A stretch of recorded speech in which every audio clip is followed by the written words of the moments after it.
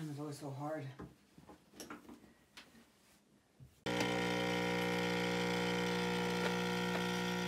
Cheers. Cheers. Damn.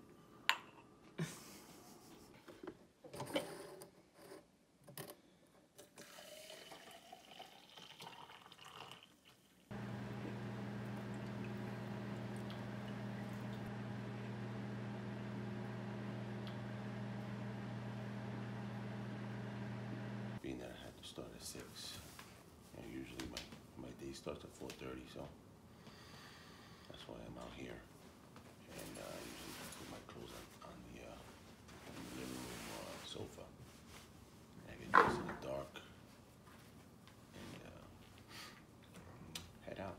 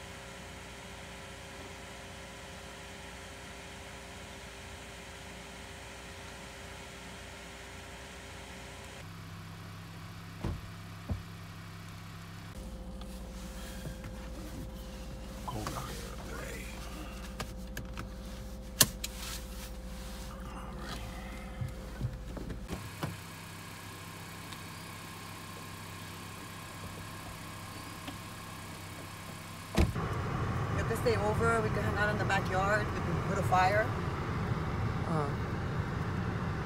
Oh yeah, definitely.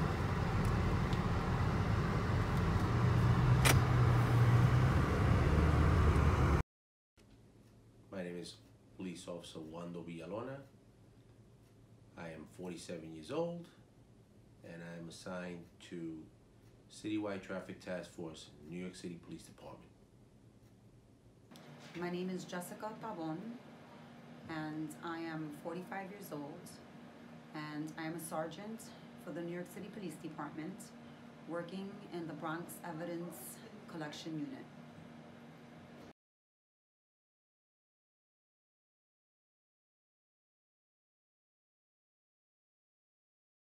What made me choose this job? I believe what made me choose it was the fact that I was gonna have you. You know, I mean, I had taken exams, and this was the first one that called me, which was actually the transit police one.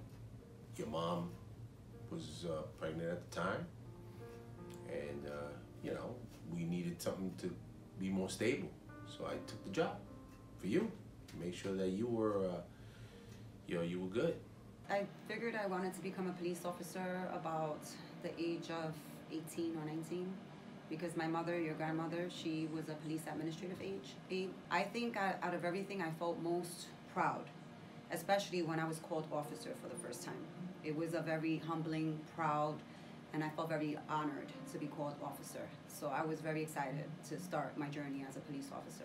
It was a welcome change for me, because it was a challenge that I knew that I could, you know, I wanted to take on. If I could have been anything else, mechanical engineer. I did go to college to become a teacher. I was very interested in working with kids as well, and being in a position where I could be of influence and of help to them. Once I realized, I was like, oh, so much math. Yeah, I was like, I wasn't into it. I needed a break.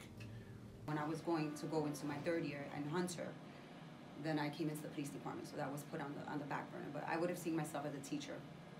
The best thing about this job is the brotherhood, I guess. It's it's one of the things I admire the most. It's like a family. I'm an only child, so the instance I got on this job in the beginning, it was such a dangerous place to work. There was so much crime that we had no choice but to stick together. So it was like, inheriting a large family, No denominations were involved, no color, just the blue, Everyone kind of, oh man, thank God you came to work today. I could duel up with you because the radios didn't work, and that's how you respected and you came to appreciate. The best thing about this job is that you have a front row seat to the greatest show on earth. And that's society and the world and everything that's taking place. You are a first responder. So when things go on, there's no getting laid off, there's no getting days off, there's no going out.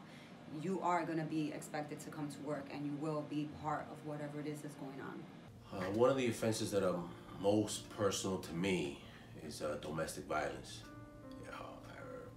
As a child witnessing my aunt being abused by her husband, it was something that I never wished anyone would go through. And as a father, and as a father of 4 daughters, I hope that none of my children go through that.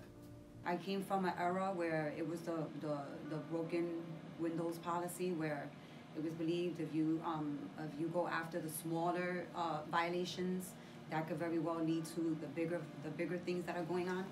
So you may stop someone, let's say, for urinating in public or drinking an alcoholic beverage in public, and from there that person may have a gun on them, or that person may be wanted for a serious crime. I know now we're kind of trying to veer away as a department from the citations for drinking alcoholic beverages in public and urination, even if it was just because of their quality of life problem. I feel with society and people in society that are hardworking and going about their business, they don't want to see people drinking in the streets, and they don't want to see people urinating in the streets.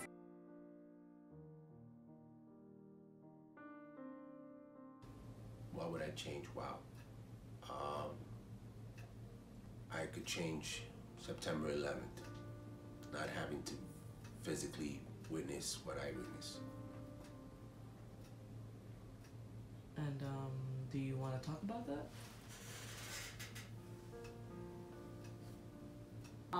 During 9/11, I had only 3.5 years on the job. I was pretty much a rookie.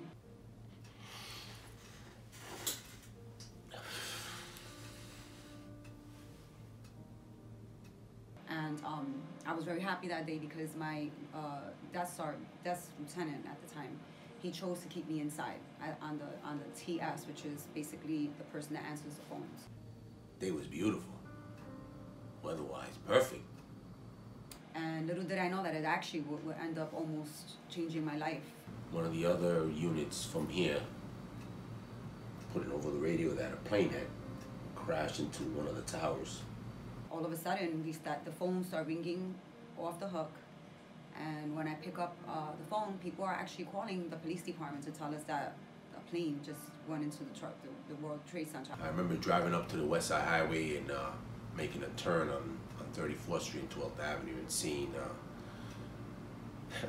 that large hole on the tower. And it's like, man, that's not a regular plane. That's got to be a commercial. And I'm like, wow, we're going to be here a while. When the second plane hit, we went, in essence, you could hear the radios going crazy. We went from a level 1 to a level 4 mobilization, which means everybody has to go down. They needed 8 cops, 1 sergeant and 1 lieutenant. So he's picking you, and finally he's looking for that 8th person, and I'm there, and literally our eyes like locked, and he's like, all right, I'm like, okay, I got it, I'm going. It was an accident until we saw the second plane coming across the harbor. And I remember that loud screeching noise. It's almost like the plane took extra juice to get into the other tower. And that's when we knew that we were in for it. 5 minutes later, my lieutenant, he changed the captain had changed our assignments. And to be quite honest, I feel like he saved our life, because that tower was the first tower to fall. We would have been inside that tower. And then when the tower fell, all you saw was that big smoke and debris coming towards you. And basically everybody was just running for their lives. You couldn't see anything. You couldn't breathe. It was almost like you could feel those particles going into your skin. We were completely white. I didn't have a problem chasing a murderer or a rapist or a fair beater or doing traffic stops. But I said, man, this is crazy. This is terrorism. So how are we gonna fight this? We knew that the job was gonna it was gonna evolve into like that terrorism aspect of it, and I wasn't sure we were prepared for it. Our van, all the windows were completely shattered. We couldn't find our lieutenant or sergeant. We were just kind of floating around and finding, what to do, helping people for about 4 hours. And then eventually we found each other, and we ended up going to another area to help. But we were out there for about 23 hours before we ended up coming back. But I thought about you guys. The first thing I remember, the first phone before the towers came down, I went to a public phone. We didn't even have cell phones. I didn't have a cell phone. I remember calling your grandmother, says, go get the girls out of school. And I thought about you two. So make sure you guys are safe.